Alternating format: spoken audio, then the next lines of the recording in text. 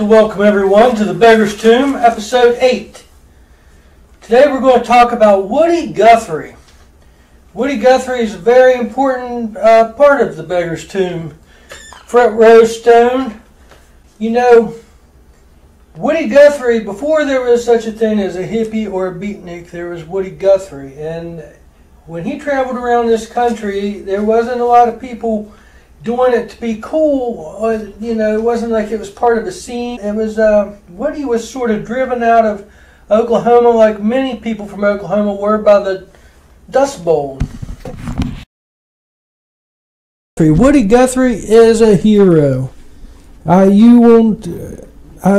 the first word that comes out of my mind thinking about Woody Guthrie, because there's a common conception that for every energy that comes into this world, there's an equal and opposite energy. And for Adolf Hitler, there was Woody Guthrie, in my opinion. He was the opposite of Adolf Hitler. He fought for the ragged, the poor, whoever was the underdog and whoever was being bullied. That's who Woody Guthrie was for his whole life. And he could be called a hobo to a degree. It's really hard to... You can't think of Woody Guthrie... he's mainly known for the song, most known for the song, "This Land Is Your Land." Most people learned it in school. It is a national anthem of sorts. Although it's not our official national anthem, it is a national anthem. And the Star Spangled Banner, as great of a song as it is basically a song to the flag at a time when the country was much smaller. And it wasn't from one ocean to the next ocean. So to a degree, we needed that anthem that Woody wrote. From the redwood forest to the Gulf Stream waters, this land was made for you and me. And he meant everybody. Whether the founding fathers did or not, Woody Guthrie for darn sure did. And he left plenty of proof in that. Now that's just one of the many, many songs that Woody Guthrie wrote. But what some people don't know is that during Woody Guthrie's lifetime, he didn't often, especially in early days, earn his bread and butter through music. He was a sign painter, and that's how he was able to travel around at first. Although he took his guitar and harmonica, before he was able to make any income with it, he painted. And Woody Guthrie was a funny guy. You talk about, he would have had a lot of memes. He would have come out with a lot of memes had the internet been around in his day, because something he said one time was, an artist is just someone who's been out of work for so long they've learned how to do something else. Now Woody Guthrie indeed was an artist, but he had to work also. And the sign painting, he liked to paint pictures, but sign painting could be the lettering, and he had the paints and stuff, and he was good at it, and he liked to do it. So that's where he was able to travel around and knock on business doors and see if they needed a sign painted. Well, before I jump into this, we're not going to listen to any of Woody's music, because I don't know what of it's copyrighted or not. Maybe none of it is. The thing is that if it is, it's kind of ironic, because before the poor, unsigned, not the world-famous musicians were selling records, people sold songbooks. And before Woody was able to sell records, he was able to sell songbooks. And on the cover of one of his songbooks, he put, all songs in this book are 100% property of copyright by Woody Guthrie, and anybody playing these songs, copying these songs, and teaching these songs to other people is a darn good friend of mine. So I really feel that Woody would want his music out there as much as it can be. Well, there needs to be. I mean, he's an important part of American education, in my opinion. When you learn about heroes in school, it's almost always a war hero for some reason or another. Now, Woody Guthrie actually could be seen as a war hero. Now, his guitar not only said, "This machine stops fascist," and he taught people that the fascist stance taken by Mussolini and Hitler was wrong here in America because it was spreading sort of like a disease. And it takes words of logic, somebody talking sensible, to stop such a disease from spreading. And Woody Guthrie was that guy. Now, he didn't just do it with his guitar. He actually served in World War II in the Navy and overseas in Italy, actually. So, and he actually, before America committed to the war, he was already trying to, it's kind of interesting because you usually think of a protest song protesting to stop a war. Well, Woody was protesting us not getting involved in the war because he really wanted to stop Adolf Hitler. It was a mission of his. I mean, he wrote songs about it. So, anyhow, like I say, before we jump into this, we're going to get to know him through something else, through his literature. Because not only did he paint and not only did he write songs and perform songs, but he also wrote a couple novels and many letters to congressmen, all sorts of things that have become assembled now in other books. But this is Bound for Glory. This was his autobiography, and some people believe his crowning literary achievement. It's a great book. Now, like I say, there's something before we get into this, two amazing facts about Woody Guthrie that I find just really amazing. Fact number one is the Smithsonian has more items concerning Woody Guthrie than it does any other single human being. Now, that's really saying something. Of all the presidents, Abraham Lincoln, George Washington, these great heroes of the country, the founding people, well, for whatever reason, they've collected more stuff about Woody Guthrie because that's how prolific he was. Now, second thing that's amazing, especially because it contrasts with that other statement so much, Woody spent the last years of his life in Brooklyn State Hospital. And a state hospital is a hospital for people that are too poor to pay a hospital bill. People who are requiring long-term care and their family doesn't have the money to pay for it. So, and quite often state hospitals are mental patients. Well, Woody was taken in by police officers who found him walking on the Jersey Turnpike. Now, it really wasn't that uncommon for him to be doing that, but the busy highways it was, and him getting to be older, and this city appeared to be a little bit incoherent. They took him to Brooklyn State Hospital, and they called his family there, and they did an assessment.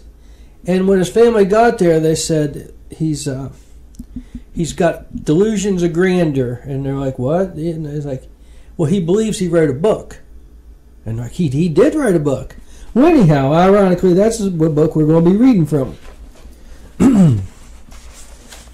First part I'm going to read is called Trouble Bustin'. A dad married a mail-order wife. She come to Pampa from Los Angeles, and after 2 or 3 wedding celebrations, most of the relatives went on back to their farms, and Papa and his new wife, Betty Jane, settled down in a shack in Tourist Court. She put an ad in the paper and started telling fortunes. Her trade started out pretty slow at first, then it grew so fast that customers overflowed her shack. Oil field dying out, the boom chasers trickled out down the road in long strings of high-loaded cars. The dust crawled down the north and the banks and pushed the farmers off their land. The big fat lakes dried away and left hollow places across the plains full of this hard, dry, crackled gumbo mud. There isn't a healthier country than West Texas when it wants to be, but when the dust kept whistling that line blacker and more of it, there was plenty of everything sick and mad and mean and worried. People hunted for some kind of an answer. The banker didn't give it to him. The sheriff never told anybody the answer. The Chamber of Commerce was trying to make money, and they're too busy to tell people the answer for their troubles. So the people asked the preacher, and still didn't learn that much about where to go and what to do. They even come to the door of the fortune teller. I was about 24 years old at this time and living in a worse shack than Betty Jane and Papa. It had cost me $25 on the payment plan a few months before. Oil workers didn't build mansions when they opened up a new boomtown. The work peters out, the workers bundled up and crippled off down the same old road that they hit town on. Their shacks are left, dirty, filthy, and all shot to pieces, and warped, and humped, and swaying in every direction like a herd of cattle with a plague. These little shacks lean around all over the plains. "Your name Guthrie?" A tough-looking man had just knocked so hard on my door that the whole little house almost fell down. "I'm looking for Guthrie." "Yes, sir, that's my name, all right." I looked out the door. "Come in." "No, I won't come in. I've been spending most of my time for the last few months going around to people of your kind, trying to get some decent advice." He shook his head in the wind and preached at me like he was fixing to pass the plate. "I ain't going to pay out another red cent. 4 bits here, $1 there, 2 bits yonder. It keeps me broke. Mighty bad shape to be in. I'll come in. I'll set myself down. If you can tell me what I want to know, you'll get 50 cents. If you don't, I won't give you a penny. And I'm worried." "Come on in." "Okay, sir, sit right there on this chair and listen. But I'm not going to tell you a single word why I'm here. You've got to tell me. Now, Mr. Troublebuster, let me see you stretch your stuff." "Dust is getting pretty bad out there." "Start talking." "You afraid of that dust?" "I'm not the least bit afraid of that dust." "You must not have an outside job then. You're not no farmer. You ain't no oil field roused about. If you had a store of any kind, you'd be afraid of the dust because it'd be driving all your customers away. So, you know, mister, you got the wrong Guthrie." "Keep talking." "My dad married a fortune teller, but I never claimed to be one. But I'd like to see if I could tell you why you come here and what you want to know. There's 4 bits in it if you do." "Well, you're an inside man. You work in an oil refinery. It's a good paying job, too." "Right. How'd you know?" "Well, these farmers and ordinary working people around here, they don't got enough money to be throwing around 4 bits here and $1 there for a fortune teller. So your work is high class. You're mighty serious about your work. You really take pride in your machinery. You like to work. You like to see the most turned out in the shortest time. Always thinking about inventing something new to make the machinery run better and faster. You tinker with it, and even when you're off the job at home. 75 cents. Keep talking. That new invention you've got is going to make you some money one of these days. There's a big concern already on your trail, wanting to buy it. They'll try to steal it as cheap as they can, and don't trust nobody but your wife with the secret. She's out there waiting in the car. You got lots of faith in your own self and in her too, and that's mighty good. Keep on with your inventing and keep working all the time. You won't get what you want out of this big company you're inventing for, but you'll get enough to put you up in shape to where you can keep on inventing. Make it an even dollar. Go on. Your mind is full of inventions and the world full of folks that needs them. You just got to keep your mind all clear, like a farm, so more inventions can grow up there. The only way you can do that is to help out the poor folks all that you can. Here's $1. What's next? Well, that's it. Just think over what I told you and goodbye. You're the only fortune teller I've ever found that don't claim to tell nothing but yet tells everything. I don't claim to be no mind reader, and I don't make no charge for just talking. You're just modest. I consider that $1 well spent, yes indeed, and I've got lots of friends all over these oil fields. I'll tell them all to come down here and talk to you. Good day. So there it was. I stood there looking at both sides of the dollar bill, the picture on the gray side, the big building on the green side, the first $1 I'd made in over a week. Just a man mixed up in his head. Smart guy, too. Hard worker. The gravels knocked splinters off the sides of the house, and the dust blew, and the wind come down, and in a couple days that $1 was almost gone. Somebody knocked at my front door. I got up and said, "Hello," to 3 ladies. "Come in, ladies." "Well, ain't got no money, nor no time to waste neither." This lady was awful funny thing wrong with her. She can't talk, lost her voice. and she can't swallow any water. Hasn't had a drink of water in almost a week. We took her to several doctors. They don't know what to do about it. She's just starving. But ladies, I ain't no doctor. Some fortune tellers can heal things like this. It's the gift of the healing. There are 7 gifts: the healing, the prophecy, faith, wisdom, tongues, interpretation of tongues, and the discerning of spirits. You've just got to help her, poor thing. She can't just die away. I'll sit down right here in this chair, I told the lady. Do you have faith that you can get cured? She smiled and choked, trying to talk, and nodded her head yes. Do you believe that your mind is boss of your whole body? She nodded yes at me again.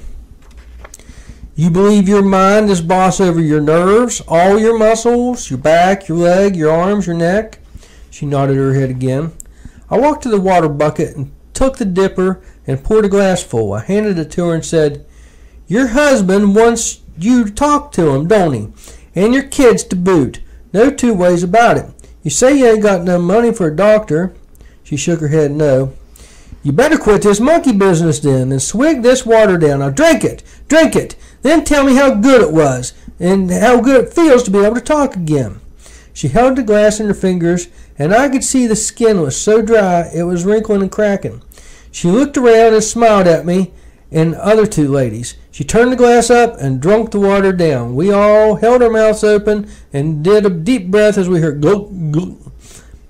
It's what? Good. Water's good. You ladies going to go home now and spend the next 3 days looking after this lady. Get her lots of cool, clear drinking water and have a water drinking contest. Talk about everything. You don't owe me nothing. And so there ain't no telling where the wind will blow or what will come in the weeds.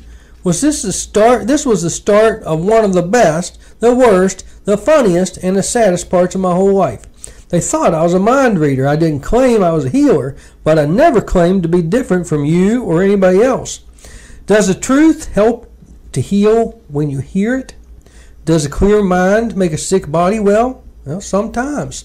Sometimes nervous spells cause people to be sick, and worries cause the nervous spells. Yes, and I could talk. Did that make them get well? Well, what are words anyway? If you tell a lie with words, you cause people all kinds of sickness. If you tell people the real truth, they get together and they get well. A little girl, 6 years old, had a big running sores all over her scalp. Her mama took her to the doctor, and he treated her for over 6 months. The sores stayed still. The barber cut her hair off like a convict in a chain gang.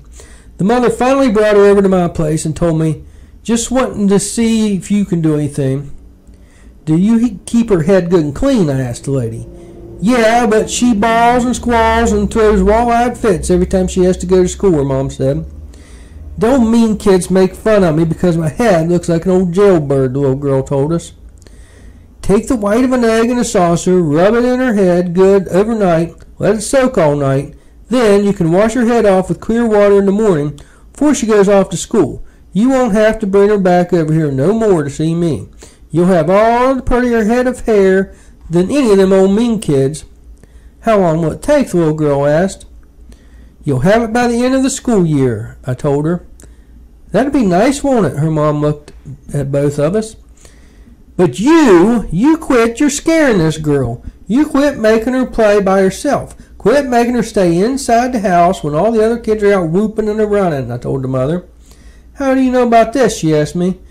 Quit making her wear that old dirty hat all the time, I kept on. Quit scrubbing her head with that old strong lye soap. Give it a little rest. It'll heal on its own accord. How come you're so smart, mister? The little girl laughed and took hold of my hand. My mama does everything just like you said. Shut your mouth. You're talking about your ma, you know. I knowed all of this because I can look at your mom's hands and tell that she makes her own lye soap. I know she keeps you in the house too much because you haven't been getting no sunshine on your head.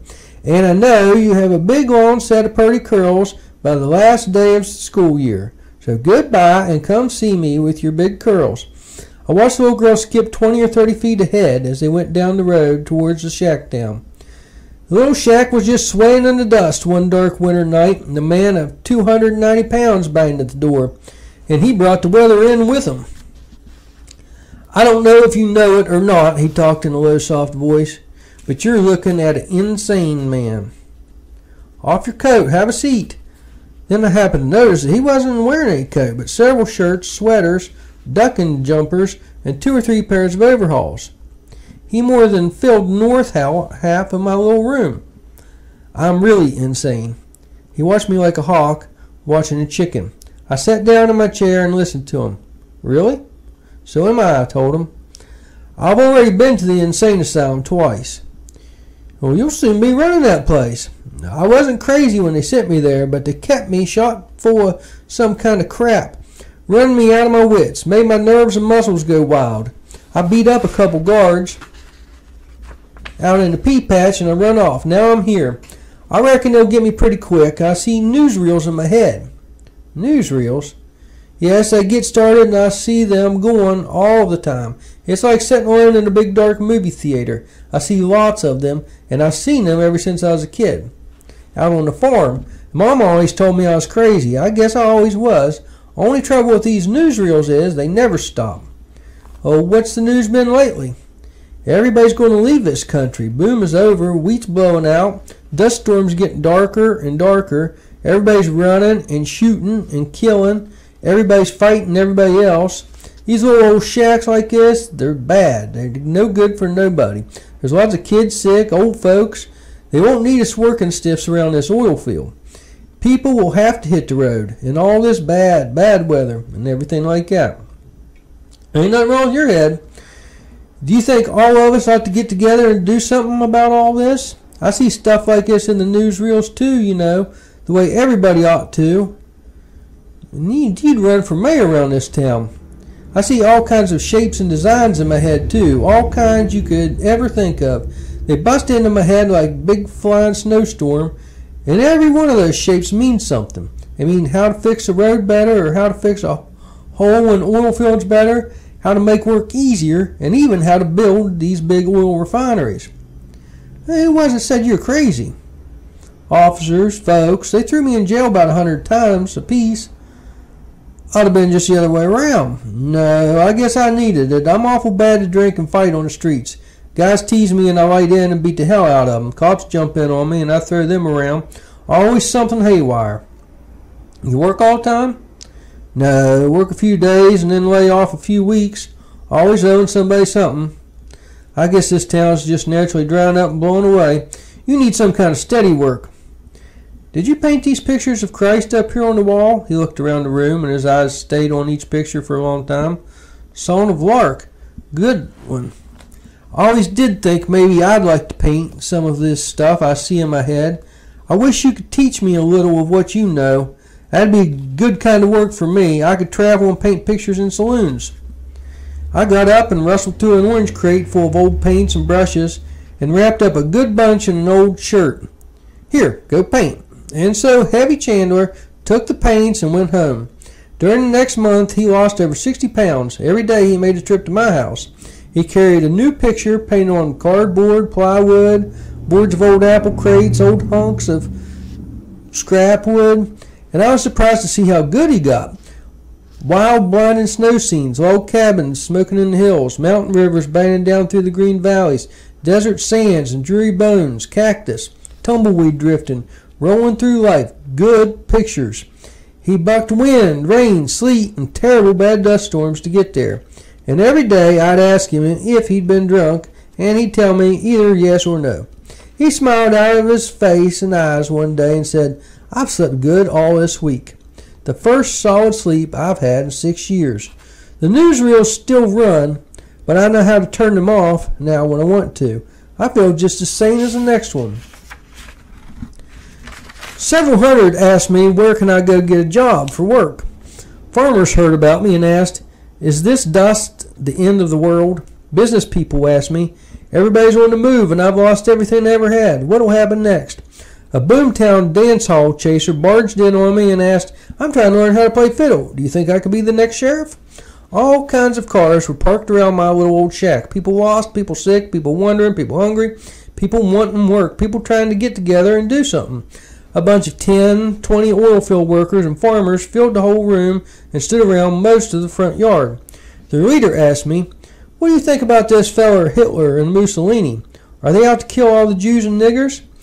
I told him, "Hitler and Mussolini is out to make a chain gang slave out of you, out of me, and out of everybody else, and kill everybody that gets in their road. Trying to make us hate each other on account of what goddamn color our skin is. Bible says to love your neighbor. Don't say nothing about any certain color." The bunch milled around, talking and arguing, and the leader talked up and told me, "This old world's in a bad condition, and it's coming to a mighty bad end." "Well, maybe the old one is," I yelled at the whole bunch, "but a new one is in the mail." "The Spanish War is a sign," he kept raving on. "This is the final battle. It's the Battle of Armageddon. This dust blowing in the so thick you can breathe. Can't see the sky, the old scourge of the face of the earth. Men too greedy for land and for money and for the power to make slaves of their fellow man. Man has cursed the very land itself. Now you tell us something, Mr. Fortune Teller." "Hell yes, that's what we come here for. Tell us a vision about all this stuff." I walked out through the door, past 5 or 6 husky guys dressed in all kinds of work clothes, whittling, playing with warts on their hands, chewing tobacco, rolling smokes. Everybody in the room walked out in the yard. I stood there on an old rotten board step, and everybody hooted and laughed and cracked some kind of a joke. And then somebody else said, "Tell our fortune." I looked down at the ground and said, "Well, sir, men, I ain't no fortune teller, no more than you are, but I'll tell you what I see in my own head. You can call it any name you like." Everybody stood as still as a bunch of mice. We all got to get together and find some way to build this country up, make all this here dust quit blowing. We got to find a job and put every single one of us to work. Better houses than these old shacks, better carbon black plants, better oil refineries. Got to build up more oil fields, pipelines running from here plumb to Pittsburgh, Chicago, New York, and gas for factories everywhere. Got to keep an eye peeled on every single inch of this whole country to see that none of Hitler's goddamn stooges lay a single hand on him. How are we going to do all this? Just walk up to John D. and tell him we're ready to go to work? The whole bunch laughed and started milling around again. "You ain't no prophet," one boy yelled. "Hell, any of us could have said the same thing. You're a damn fake." "And you're a goddamn fool," I hollered at him. "I told you I didn't claim to be nothing fancy. Your own damn head's just as good as mine, hell yes." The mob of men snickered and fussed among themselves and made motions with their hands like a baseball umpire saying out. They shuffled around on their feet and then broke out into little bunches and started to drift out of the yard, all talking. Above them, the big boy yelled back at me, "You look out who you're calling fool there, bud." Man, hey, listen, I know we all see the same thing, like the newsreels in our mind. All the work that needs to be done, better highways, better buildings, better houses, everything needs to be fixed up better. But God damn it, I'm no mastermind. All I know is we got to get together and stick together. This country won't ever get any better as long as it's dog eat dog, every man for his own self, and to hell with the rest of the world. We got to all get together, damn it all, and make somebody give us a job somewhere doing something.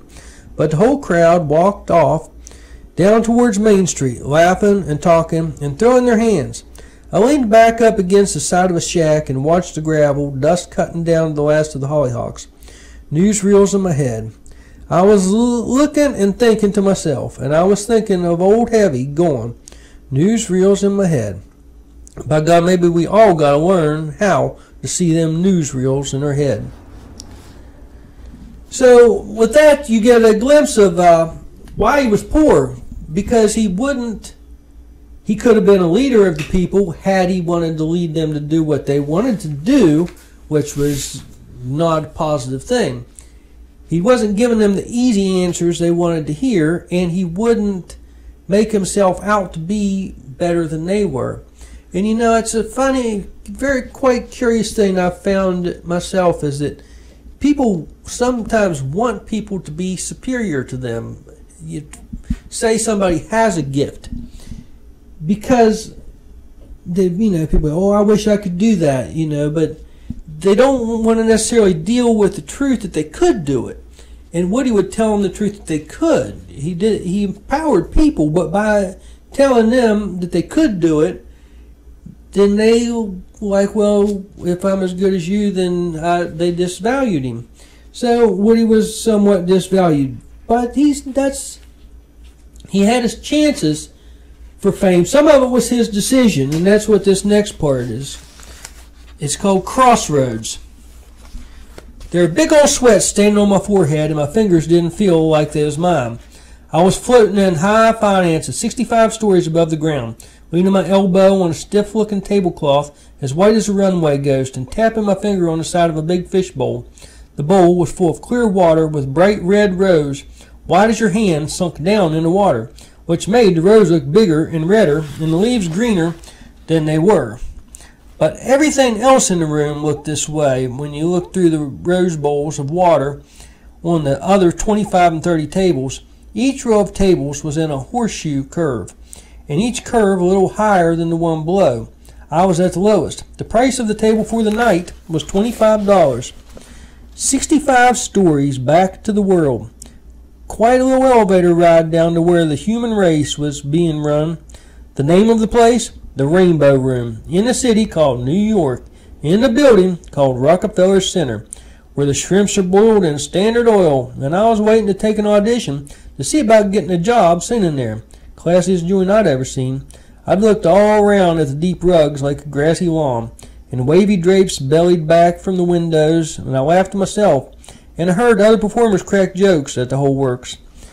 This must be the Raven Ward, the way they got things all padded up. A sissy-looking little man in a long tailcoat was waiting for his time to try out. I just don't think they moved the upholstery yet this year, some lady with an accordion folded across her lap was whispering, and them tables almost laughed, saying, it's just like this here building. Higher up you get, the colder it gets.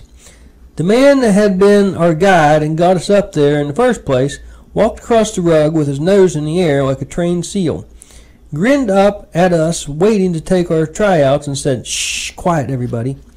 Everybody slumped down and straightened up and sat tight and got awful quiet, while 3 or 4 men and a lady or two, dressed to match the fixtures, walked in through the high arched door, the main terrace, and took seats at one end of the table. Main boss? I said behind the back of my hands to the others at the table. Head shook up and down, yes.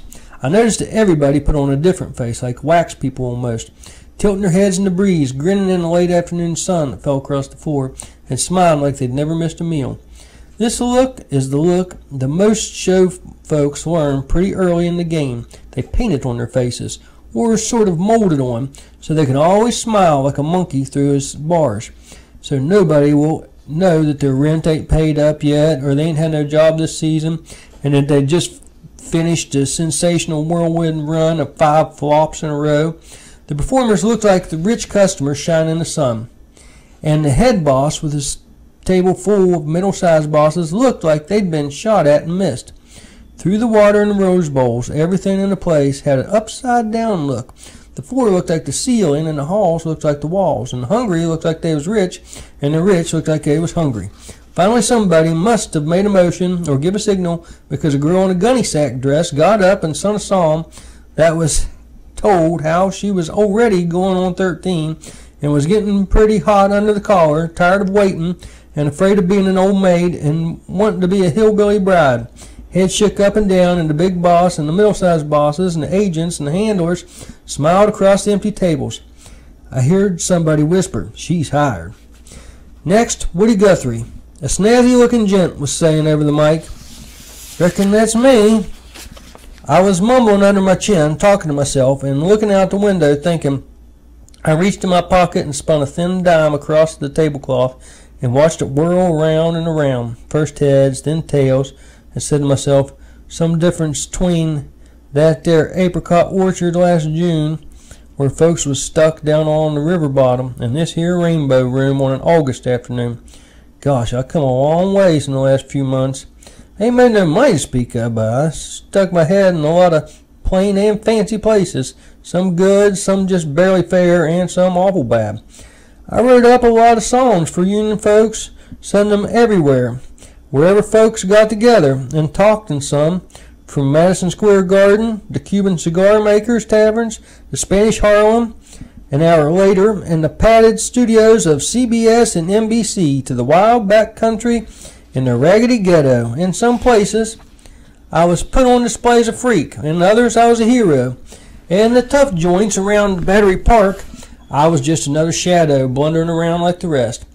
It had been like this here, a little old dime spinning, a whirl of heads and tails. I liked mostly the union workers and the soldiers and the men in fighting clothes, shooting clothes, shipping clothes, farming clothes, 'cause singing with them made me friends with them, and I felt like I was somehow in on their work. But this coin spinning, that was my last dime, and this Rainbow Room, well, rumors are it pays as much as $75 a week, and 75 a week is damn sure 75 a week. Woody Guthrie. Coming. I walked up to the microphone, gulping, trying to think of something to sing about. I was a little blank in the head or something, and no matter how damn hard I tried, I just couldn't think up any kind of a song to sing. I was just empty. What will be your first selection, Mr. Guthrie? A little tune, I guess, called New York City. And so I forked the announcer and out of the way in the wiry end of my guitar handle and made up these words as a sum.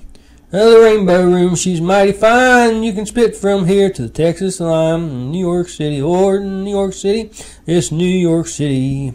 I really got to know my line. This Rainbow Room is up so high that John D's spirit comes drifting by. This is New York City. She's New York City, and I'm in New York City, and I really got to know my line. New York town's on a big, big room. Got me sitting in the Rainbow Room. That's New York City, that's New York City. She's old New York City, where I really got to know my line. I took the tune to church. I took it holy roller. Shot in a few split notes. Oozed in a fake one. Come down to the barrel house. Hit off a good old country lonesome note or two. Trying to get that old guitar to help me, to talk with me, to talk for me, and say what I was thinking just this one time. Well, this Rainbow Room's a funny place. It's a long way from here to the USA and back to New York City. God, New York City. New York City, where I really got to know my line. The microphone man come running up and waved me to stop, asking, where does this particular song end, sir? And I looked over at him, and I was just getting strung out. Good, mister. The number is most amusing, exciting, extremely colorful, but I'm wondering if it would be suited for our customers. To our customers, just a couple questions. How do you get out to the microphone and back again? Well, walk as a rule. Well, that won't do. Let's see you trot in through the arched doorway there. Sidestep when you come to the flat platform. Prance pretty lively when you go down those 3 stairs, and then sprint up to the microphone on the balls of your feet, throwing your weight on the joints of your ankles. And before I could say anything, he'd run and trotted back, showing me exactly what he was talking about. Another one of those bosses from the table at the back wall yelled, as far as his interest is concerned, I think we can rehearse it for a week or two and get it ironed out. Yes, of course, his microphoning has got to be tested and the lights adjusted to his size. But that can be done later. I'm thinking about his makeup. What kind of makeup do you use, young man? Another boss was talking from his table. Well, I ain't been using none. I talked in the mic. I felt the faraway rattling and rumbling of freight trains and transfer trucks calling to me. I bit my tongue and listened. Under the lights, you know, your natural skin would look too pale and too dead. You wouldn't mind putting on some kind of makeup just to liven yourself up, would you? No, I don't suppose. Why was I thinking one thing in my head and saying something different with my mouth? Fine, the lady nodded her head from the boss's table. Now, oh yes, what kind of costume shall I get for him? What? I said, but nobody heard me. She folded her hands together under her chin and clicked. Her wax eyelashes together like loose shingles in the high wind. I can just imagine a hay wagon piled high with singing field hands, and this carefree character following along in the dust behind the wagon, singing after a day's work is done. That's it. French peasant garb. Oh, no, wait. I see him as a Louisiana swamp dweller, half asleep on the flat top of a gum stump, his feet dangling in the mud and his gun leaning near his head. Oh, what a follow-up with a gunny sack girl singing Hillbilly Bride. A man losing a wrestling match with a 4-bit cigar, arguing with the lady. I have it. Listen, I have it. The lady rose up from her table, and the look on her face like she was in a trance of some kind. She walked over across the carpet to where I was standing, saying, I have it. Pierrot. We shall dress him in Pierrot costumes, one of those darling clown suits. It will bring out the life and the pep of this giddy humor of his period. Isn't that simply swell idea?" She folded her hands under her chin again and swayed over against my shoulder as I sidestepped to miss her. "Imagine what the proper costume will bring out in these people. Their carefree life, open skies, their quaint simplicity. Pierrot, Pierrot." She was dragging me across the floor by the arm, and we left the room with everybody talking at once. Some taking tryouts said, "Gosh darn it." Well, outside on the high glass porch of some kind where wild tangled green things growed all along the floor by the windows, she shoved me down in a leather chair by a plastic table and sighed and puffed like she'd done an honest day's work. "Now, let me see. Oh, yes. My impression of the slight sample of your work is a bit, so to say, incomplete. That is, as far as the cultural traditions represented and the exchange of interrelationships and the overlapping of these same cultural patterns are concerned, especially here in America, where we have, well, such a mixing bowl of culture, such a stew pot of shades and colors. But nevertheless, I think the clown costume will represent a large portion of the humorous spirit of all of them." And I let my ears bend away from her talking, and I let my eyes drift out the window down 65 stories, where the town of old New York was standing up and living and breathing and cussing and laughing down yonder across that Long Island. I began to pace back and forth, keeping my gaze out the window, way down, watching the diapers and underwear blow from the fire escapes and clotheslines on the back sides of the buildings, seeing the smoke whip itself into a hazy blur that smeared across the sky and mixed with all of the other smoke that tried to hide the town. Limp papers whipped and beat upwards, rose into the air, and fell head over heels, curving over backwards and sideways and over. Loose sheets of newspaper with pictures of people and stories of people printed somewhere on them, turning loops in the air, and it was a blow. Blow, little paper, blow. Twist and turn and stay up as long as you can. And when you come down on a penthouse porch. Come down easy so not to hurt yourself. Come down and lay there in the rain and the wind and the soot and the smoke and that grit that gets in your eyes in the big city. And lay there in the sun and get faded and rotten. But keep on trying to tell your message. And keep on trying to be a picture of a man. Because without that story and without that message printed on you there, you wouldn't be much. Remember, it's just maybe. Someday, sometime, somebody will pick you up and look at your picture and read your message and carry you in his pocket and lay you on a shelf and then burn you in a stove. But he'll have your message in his head and he'll talk it and it'll get around. I'm blowing just as wild and whirling as you are. And lots of times I've been picked up, thrown down, picked up, but my eyes have been my camera taking pictures of the world. And my songs have been messages that I tried to scatter across the back sides, all along the steps and the fire escapes on the window sills, and all through the dark halls. Still going like 1910 talking machine, my lady friend had said a whole raft of stuff that I'd not heard a single word of. I'm afraid my ears have been running somewhere down along the streets. I heard her say, "So the interest manifest by the manager is not at all a personal thing. Not at all, not at all, not at all. But there is another reason why you are so certain to satisfy the desires of our customers. And I always say, don't you always say, what the customer says is what we all ought to say." Her teeth shined and her eyes snapped different colors. "Don't you? Don't I what?" "Oh, excuse me just a minute. Huh? I'll be right back." I took one good look along down the red leather seats and the plastic tables and the glassed-in room, and I grabbed my guitar by the neck, and I said to a boy in uniform, "Where's the restroom?" And I followed where he pointed, except when I got within a few feet of the sign that said men, I took a quick dodge down a little hallway that said elevator. The lady shook her head and nodded with her back turned to me, and I asked the elevator man, "Going down?"